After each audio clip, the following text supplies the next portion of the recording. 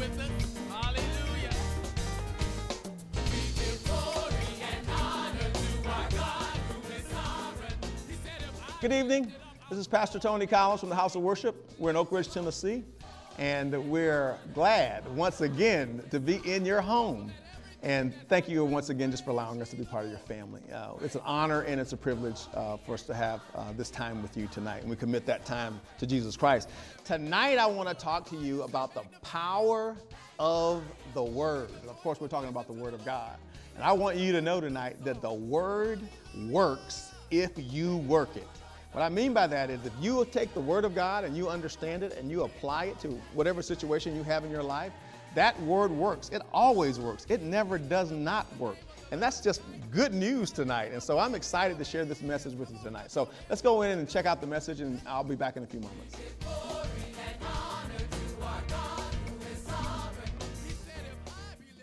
I'm going to be reading out the New American Standard Bible. Power of his word.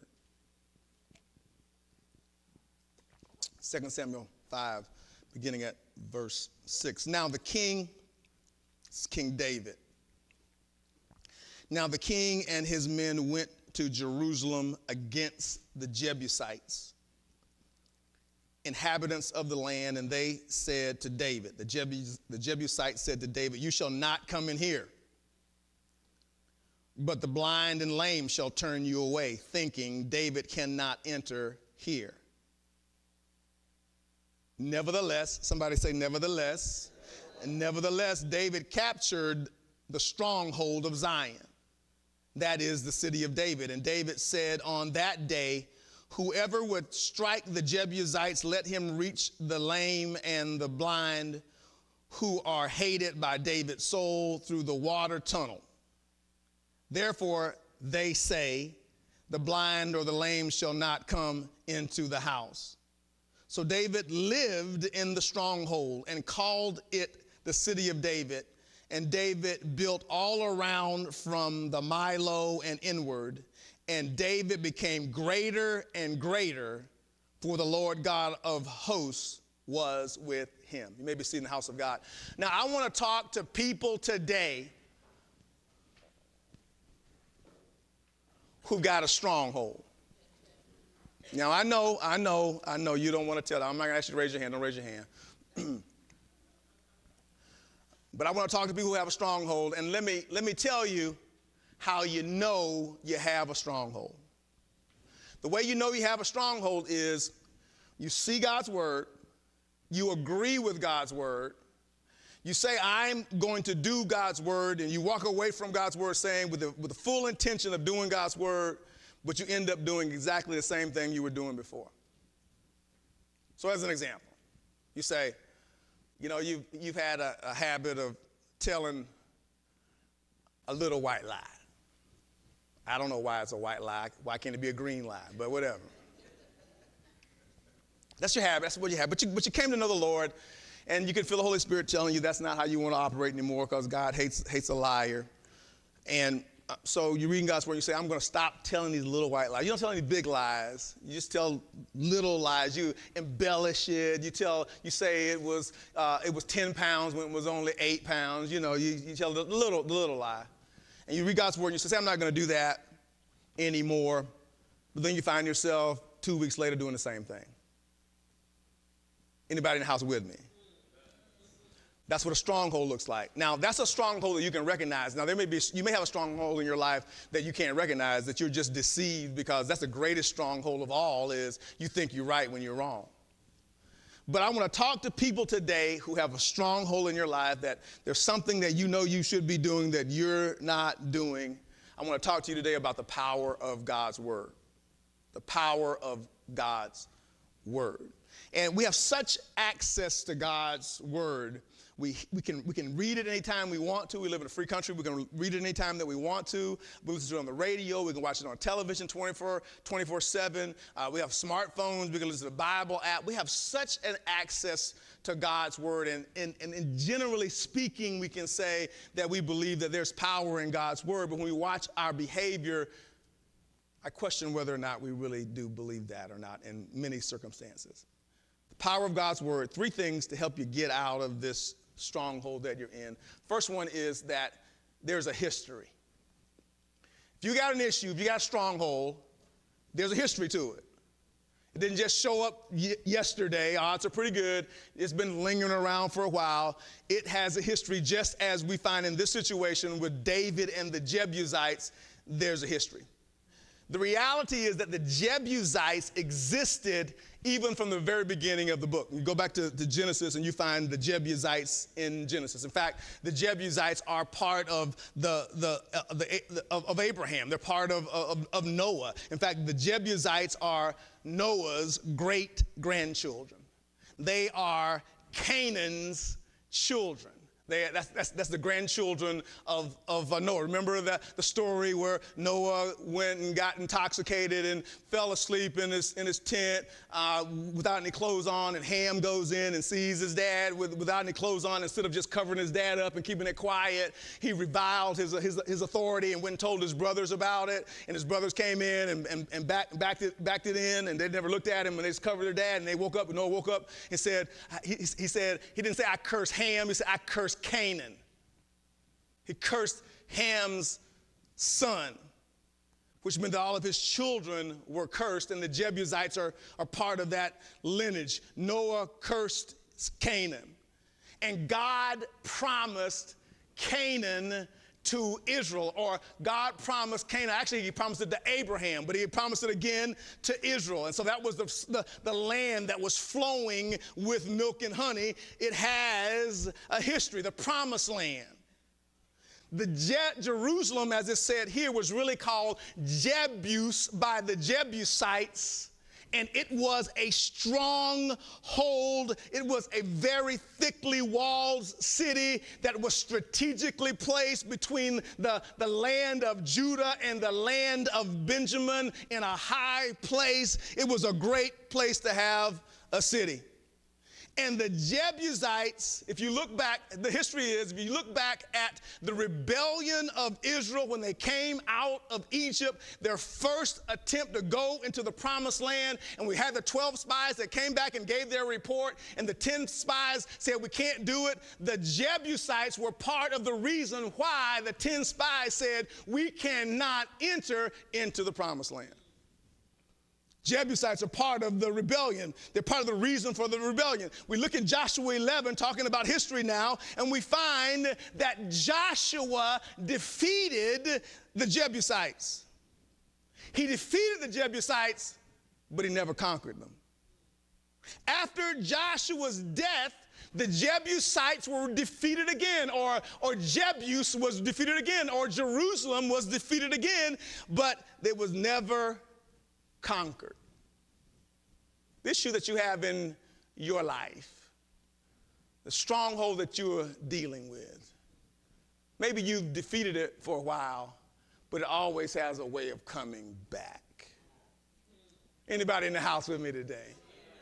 Always has, well, you defeat it for a month or two, or maybe even a year, but it always has a way of swinging back around and reestablishing itself in your life again. Do you desire to have a positive impact in your family, in the lives of those you meet, and in your church? Do you see your life service as a ministry and not as a job or chore? Do you believe that your productive, positive membership in the body of Jesus Christ is an essential element to Christian mission, maturity, and ministry? If so, you will find 10 Things Every Church Member Should Know by Anthony Collins to be a relevant contribution toward this spiritual objective. 10 Things Every Church Member Should Know by Anthony Collins is both scriptural and practical. This book offers excellent tools to help anyone handle the business and ministry of the church with excellence, whether it is serving as part of the usher ministry, or developing leaders, or growing disciples. The practical applications and implications of 10 Things Every Church Member Should Know by Anthony Collins are enormous. If you desire to make a positive change in your home or in your congregation, if you are currently a leader or desire to become one in any capacity, this book is a must-read. The principles contained in this book, 10 Things Every Church Member Should Know by Anthony Collins, will provide you with the purpose, power, and truth that you will use to make a dramatic positive difference for the rest of your life.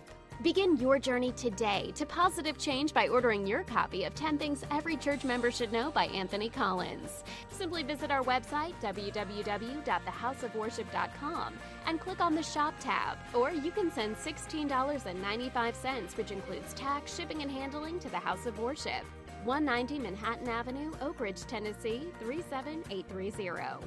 Don't wait. Order today and watch the hand of God move in your life.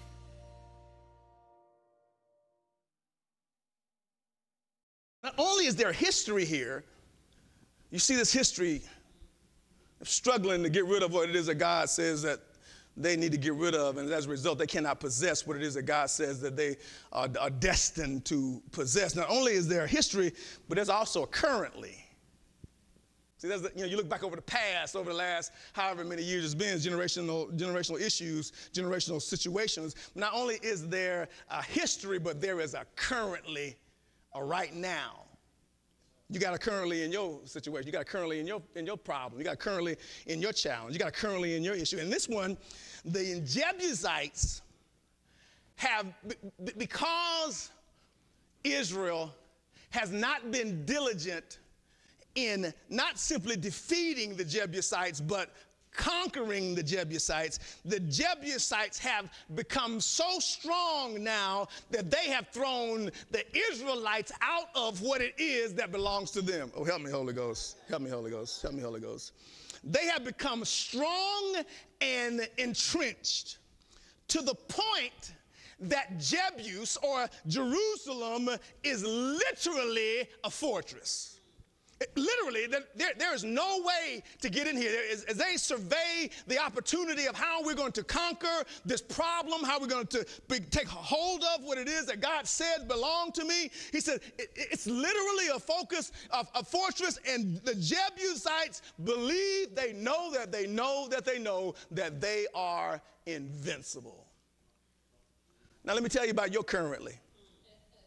Your currently is, based on your history, your currently is, you've been living with that thing and you've been allowing it to survive, and you've been holding on, and you've been trying to negotiate because you didn't want baby girl to just leave, and the devil told you if you did that, she was going to leave and not never talk to you again. You didn't want him to leave and not never come back. You didn't want her to leave and not ever come back. You didn't want them to fire you on your job, whatever the situation is, in the name of Jesus Christ. Now that spirit that you've been, there it is when you wake up. There it is when you lay down at night. When you have your Cheerios in the morning. Oh, there it is at the table right across from you. That spirit has become so strong and so bold now that it has literally become a fortress in your life. That spirit laughs at you when you go to church. That spirit laughs at you when you read your Bible, because it says, I'm not going anywhere. It laughs at when you walk down front and have Pastor Collins pray over you. That spirit says, I'm not going anywhere. And when you look at it, just as the Israelites, when they looked at Jebus, when they looked at Jerusalem, when they looked at it with their physical eyes, what they saw was, it's impossible.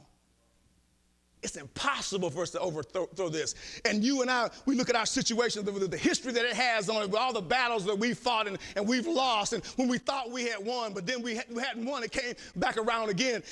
We look at it now and say, well, if you want to get rid of this, how would you get rid of it? Your response would be, that's impossible. I can't get rid of that. It's just part of who I am. It's part of my family. It's just the way it is. I can't get rid of that. Luke 1:37 says, with God, nothing shall be impossible. Oh, that's my good news today. That's my good news today. That's my good news today, that it does not matter what my history has been. It does not matter what my currently is, but that with God,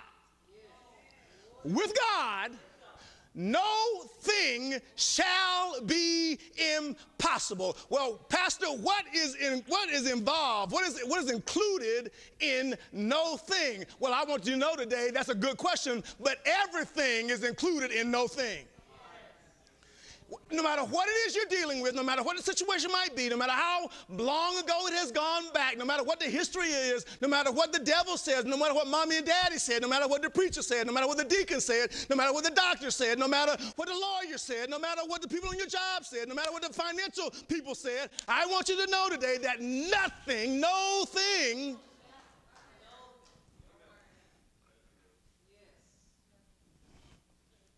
nothing is impossible with God. Nothing is impossible with God. The power of his word. Your challenge and your problem has got a history, and your challenge and your problem has got a currently. And you've been fighting this thing, and you thinking, I don't know what to do. I can't figure this out. I can't get it. But I want you to know today that you have victory. There's a history, there's a currently, but there's a victory. We see it here today in the scripture, right? So there's a history here. The Jebusites, man, they've been around. They've been hanging around for a long time. They're the nemesis. They're the antagonists. They're the ones who you listen to them, how they talk to David. Say, man, you're not getting in here. I could get all the lame people and the blind people that are in the city and just bring them out. He says, that'll be enough for you. I don't care how many people you got. I don't care how big your army is. I don't care what you got going on. You're not coming in here. Listen to the arrogance. Listen to that arrogant spirit. Does the spirit not know who it is that he's talking to? But David knows. The spirit does not know, but David knows who the spirit is talking to. David said, wait a minute, man. I said, I know I'm the king.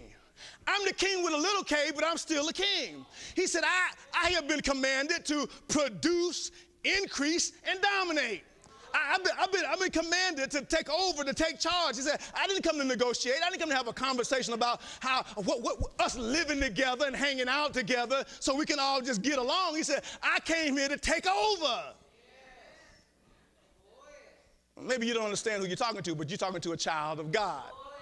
You see, I got some history. I got some remembrance of some things. I know David running through his mind just like he did when he talked to King Saul. He said, hey, man, I remember when I was out on the side of the hill watching them stinking sheep from my daddy, and the lion would come and try to take one of the sheep. He said, I went after the lion.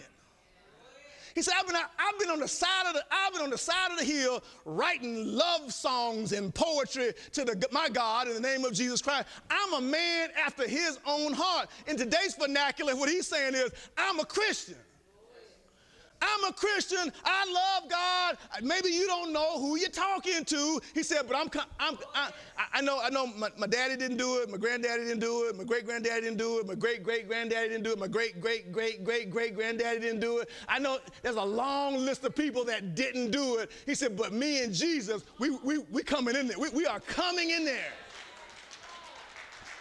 He says, God's word says that belongs to me. He says, that's my property in the name of Jesus Christ. I don't know how we got to the point that we're at right now, but I'm telling you, that belongs to me. And so what I'm going to do is I'm going to stand on God's word. I'm going to believe, God, that I'm not just going to defeat it, but I'm going to conquer it. I'm going to make it mine. I'm going to consume it. I'm going to dominate it. I'm going to take it and make it part of who I am in the name of Jesus Christ. We're not negotiating. We're not compromising. We're not going to live together. Oh, no, not in the name of Jesus Christ. But I'm going to trample all over you. I'm going to kill everything I can kill. I'm not going to leave not even one thing alive. It might look little and it might look cute, but I'm going to give it the sword in the name of Jesus Christ. Because little cute devils turn up to be big, bad, nasty devils. David's standing on a word that's hundreds of years old. That's the word that God gave Abraham. That's the word that God gave Jacob. That's the word that God gave the Israelites when they came out of Israel. That's the word that God gave Joshua. And all the while along the way, there was never anybody strong enough to say, I'm standing fully and completely and totally on God's word. I stood on part of it because I defeated him. But I didn't stand on all of it, because if I had to sit on all of it, I would have conquered. David is standing on a word that's hundreds of years old. His commitment and his determination to honor the word of God equals the powerful release.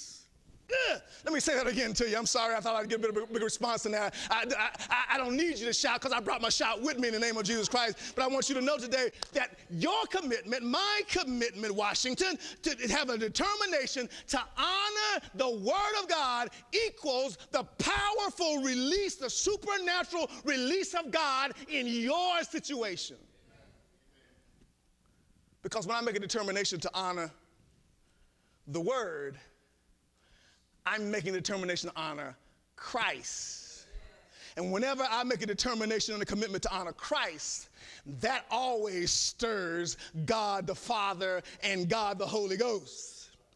David now, because of his commitment, he says, this is not acceptable. I love David. This is not acceptable. As I look at the situation, I see that God's word is not being manifested. He says, this is not acceptable. This is not acceptable for us to be, in the name of Jesus Christ, allowing the enemy to live in our midst. This is not acceptable. I know that daddy did it, and daddy did it, and mommy did it, and great and great and great and great did it. He says, but the Holy Ghost that's in me, the Holy Spirit that's on me, says this is not acceptable. Ugh. And when he comes to the conclusion that this is not acceptable, right there, there it is, right there. When he comes to having a commitment and a determination to honor God's word, he looks at God's word, he says, this is not acceptable. Can I get just anybody in the house today to look at your situation, to look at the place where you have allowed your stronghold to sit down in your home and say, this is not acceptable. This is not acceptable, because this does not honor God. Now, if you got to go, Jebusites, you got to go. But this is not acceptable. The moment that he does that, there's a supernatural release that happens in his life, and all of a sudden, David knows a secret. David knows a secret that apparently no one else has known. And that is this idea that there is an underground tunnel where the Jebusites go to get water even when they're in a battle. I don't know if you know this or not. You can go a long time without food, but you can't go long without water.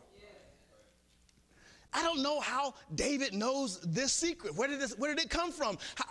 I want to tell you this divine revelation. I like to think that the moment he said that's not acceptable, and I'm determined that I'm going to honor God. I just want to say he laid down and went to sleep that night, and the angel came and gave it to him in a dream. I don't know how he knows it, but he knows it. He knows something that nobody else knows, that even the spirit that's in Jerusalem doesn't think he knows. He knows something, Sister Arnold, that nobody else knows. He knows the way, stay with me. He knows the way to both defeat and conquer this thing that's been hanging around for what seems like forever. Stay with me now. Here's where you get your breakthrough. When you come to the place that you're willing to say, that's not acceptable, because that does not honor God. And I'm going to do whatever it takes. I don't even know what to do, but I'm going to do whatever it takes to make sure that that stops being what it is and that God is honored. God will send a message, send a messenger to you in the name of Jesus Christ so that you will know what to do to honor God. He will not allow you to want to honor him, not know what the right thing to do is, and just allow you just to linger and no, he won't, no, he won't, no, he won't. Now, you might not like the answer to the question. That's acceptable. We're not doing that. That's acceptable. No, you're not talking back to your mother. No, you're not talking back to your daddy. No, you're not disrespecting me. No, you're not going to talk to me that way. No, we're not doing that. Yes, we are going to tithe. Yes, we are. Yes, we're not going to lie, steal, and cheat on our jobs. No, yes, we are going to forgive. Yes, we are going to church every Sunday. Yes, we're going to read our Bible every day. Yes, we're going to apply the Word of God when we see in our lives. Yes, we're going to embrace everybody, no matter what the color of your skin, no matter how old you are, no matter how young you are, in the name of Jesus Christ. Because to do something else other than that is not acceptable. The moment you reach a point where you say, that's not acceptable, that dishonors God, I'm not going to tolerate it, that's not going to be here, we're getting rid of that, God's releasing his power into that situation, and you will understand not only how to defeat it, but how to conquer it. Not only will you defeat it, but you will never see that. That will never pop its head up back in your life ever again. Well, there it is, another anointed word. Praise God. Praise the Holy Spirit. The power of the word. The number one thing, the number one purpose of the word of God is for you to be fruitful, for you to multiply, and for you to increase, to have dominion in the name of Christ Jesus. It makes him look good. The first way you do that, though, you do that by accepting Jesus Christ as your Lord and Savior. That's the doorway to the power of the Word of God being revealed in your life. So if you've never asked Christ to come into your heart, we're asking you to do it now. If you've ever asked him and nothing really happened, in the name of Christ Jesus, I'm asking you to do it now. I can't tell you how many times I have prayed the prayer of faith because I didn't want to miss out on what it is that God had for me, not just in this life, but also in the life to come. So just ask him to be Lord, ask him to be Savior, ask him to be your King. Just surrender all of you, all of your will, all of your person, all of your everything. Lord, come in and take control. Ask him to do that right now in the name of Christ. If you do that, in the name of Jesus, we want to know about it because we want to be able to share with you some of the wonderful things that God would have you to know as you begin your new journey and your new relationship with Jesus Christ. Amen? Amen. Let's pray. Father, in the name of Jesus, we want to just bless you and praise you, Father. And we want to ask you to step into the lives of those that are watching, even now, Father, whether by internet or by television, Lord God, and allow the power of your word to be revealed in their lives, Lord God. We know that the word works if we work it, because your word tells us you're not a man that you should lie. You're not the son of a man. You don't change your mind. You're the same yesterday, today, and forevermore. You're immutable, means that you're unchangeable, Lord God. And your word is your revelation to us in the earth realm about the person of Jesus Christ, about your character, about your integrity, Lord God. And Father, you stand behind your word. You say in your word, Father, that heaven and earth will pass away, Father, but your word, it'll stand forever. So we can count on your word, Lord. So I'm asking tonight, Father, you, by the power of the Holy Spirit, that those who are watching tonight, Lord God, they will have a newfound confidence in the power of your word. They will be found stepping out more and more in faith on your word, Lord God, and that you always, Father, you always respond, Father, in our faith as we step out on your word. So we thank you for that. We receive that for them, Lord God, tonight in your name, Father, for your glory and for their benefit. In Christ's name we pray. Amen. So thank you so much once again for allowing us to be part of your family. We love you and we're praying for you. Please let us know if this ministry is being a blessing to you. We want to just hear from you. You send us a message, send us an email or something to let us know that we're having impact for you and you still want us to stay on the air in Christ's name. So we ask God to have your way, have his way in your life. Have a blessed week in Jesus, and we'll see you next week at the same time. Amen? All right, bye-bye.